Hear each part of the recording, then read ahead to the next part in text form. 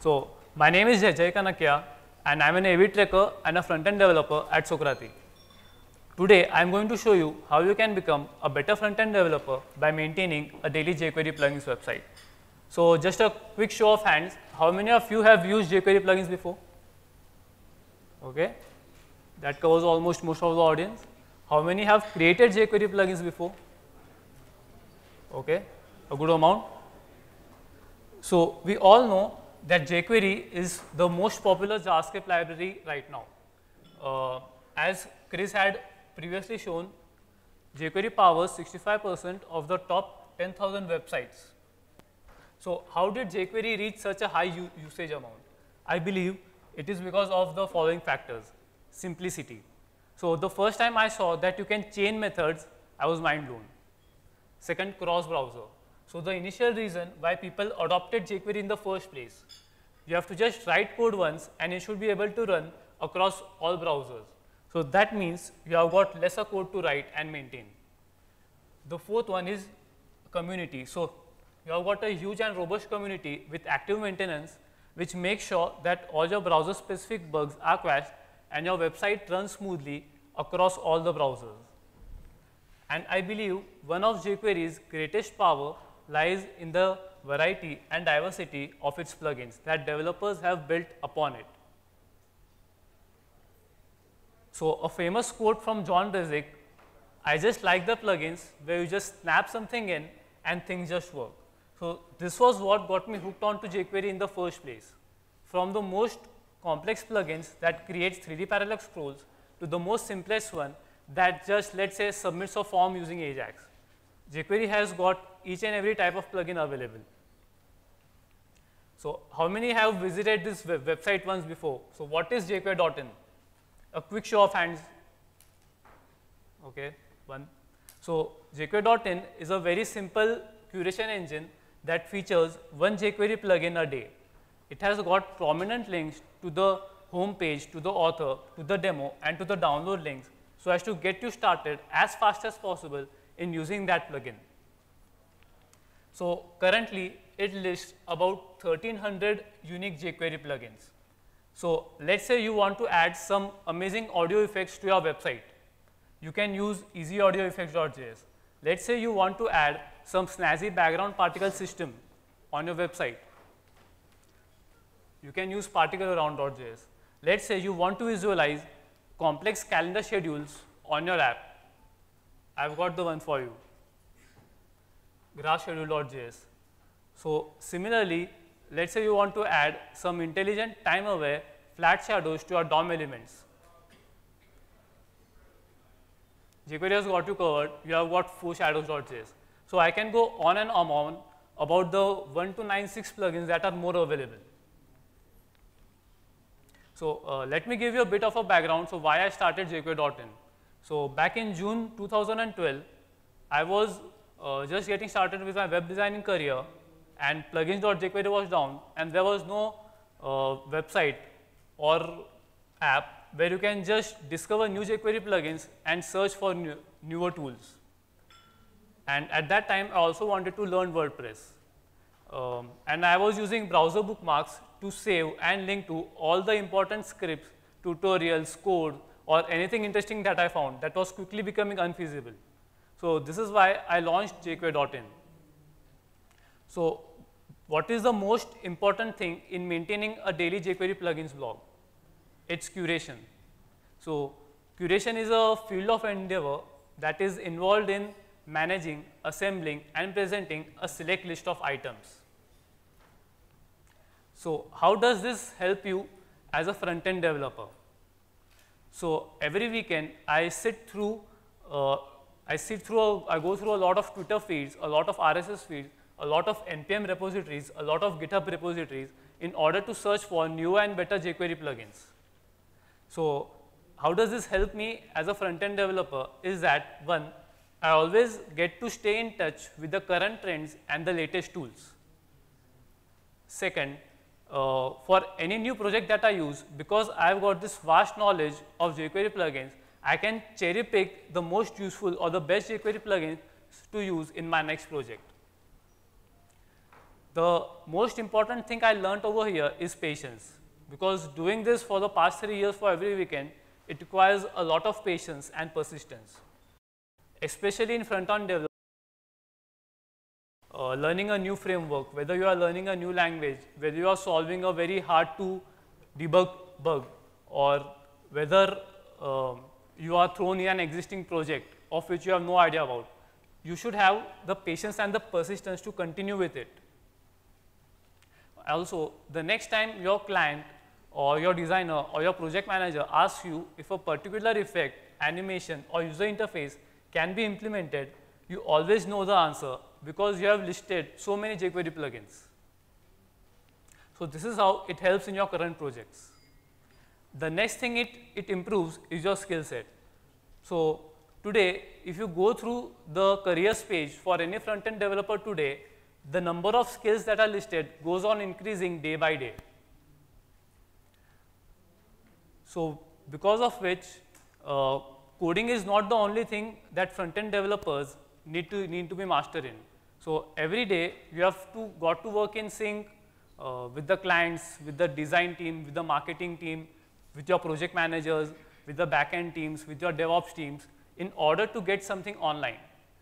So it's always advantageous to have a basic knowledge of how things work across all the domains. So, and if you're maintaining a daily online blog, you automatically get to learn all of these things, and you are able to solve problems in other teams as well. So this is how you can remain in better sync with other teams, because you have already worked, you have kind of worked in that team, and you have some very basic knowledge of how it works. The next thing I learned is marketing. So out of the rules, laws, axioms, gyans of marketing, I believe these following points form the main foundation. First, marketing starts before starting any project. Marketing should never stop, even after a successful product launch or a successful product.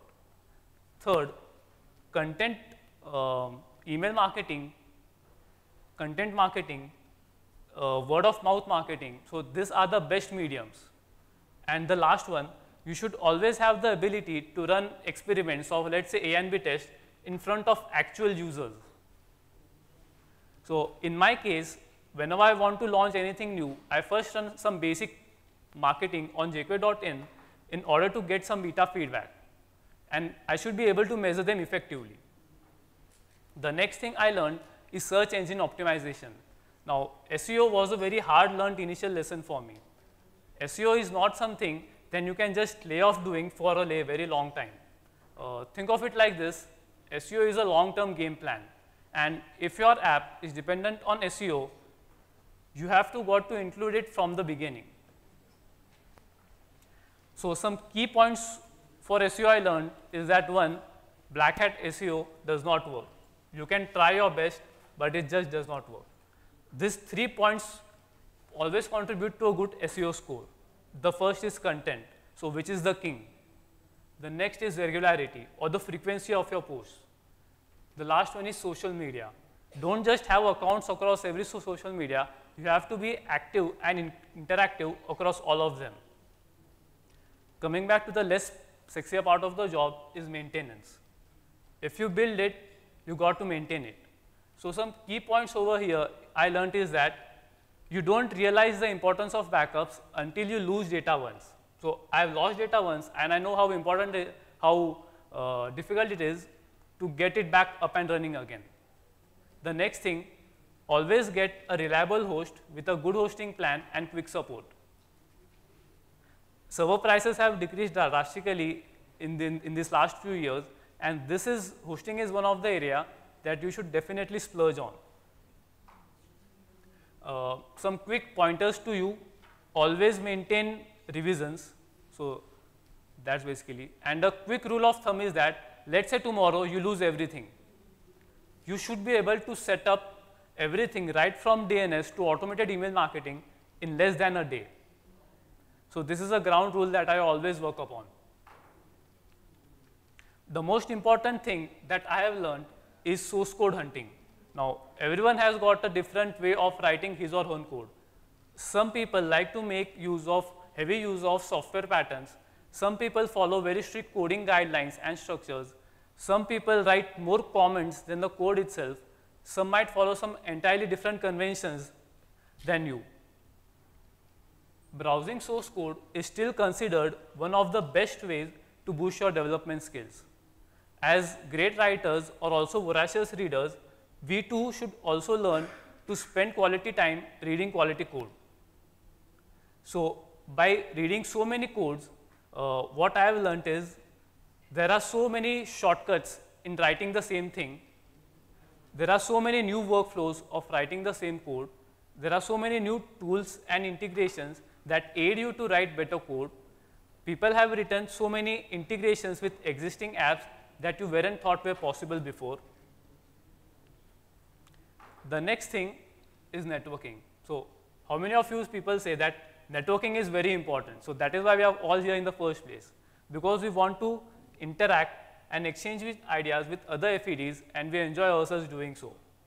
So in the case of jQuery.in, I have tried to contact each and every plugin author, whether it can be through Twitter, whether it can be through Facebook, whether it can be through LinkedIn, whether it can be through email or even Google+. So because of contacting a new FED almost every day, I have gotten a lot of project recommendations, a lot of offers, a lot of ideas, a lot of collaboration opportunities, a lot of amazingly long email chains.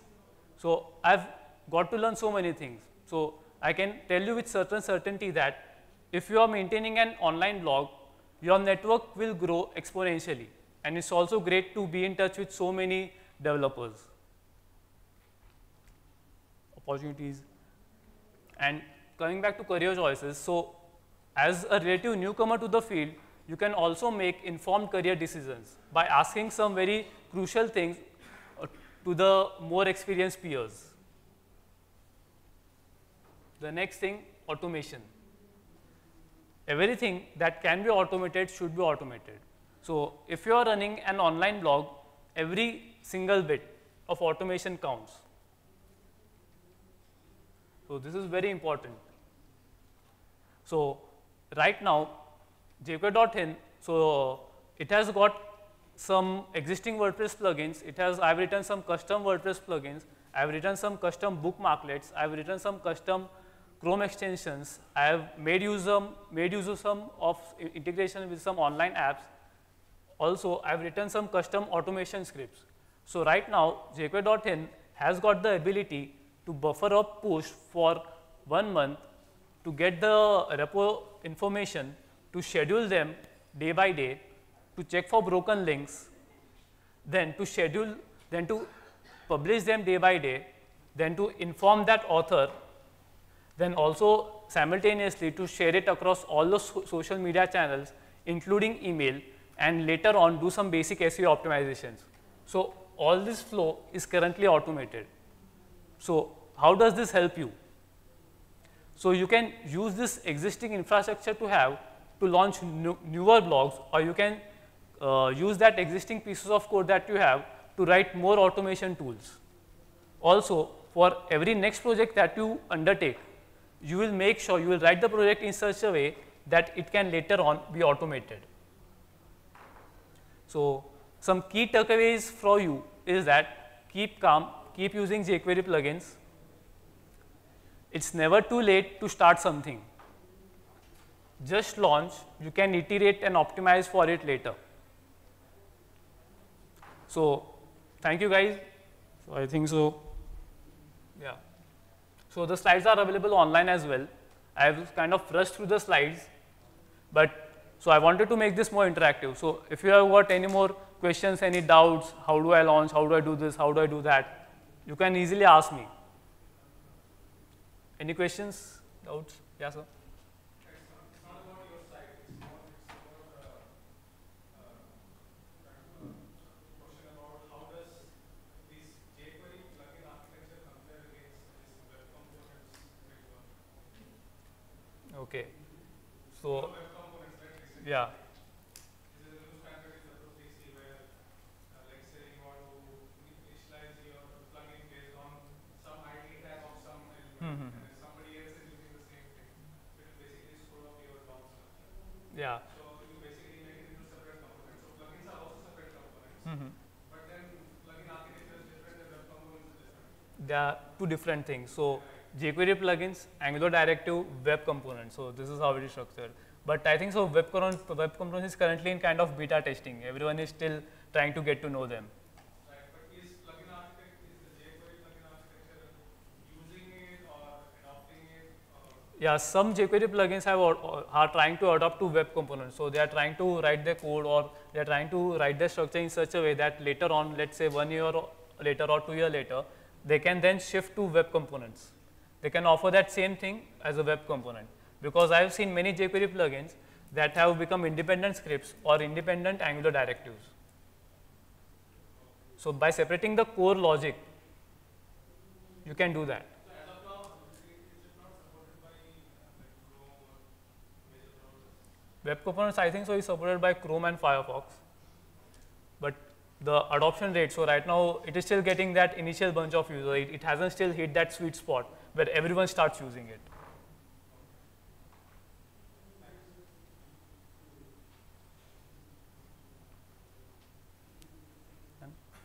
Okay, thank you for being an amazing audience.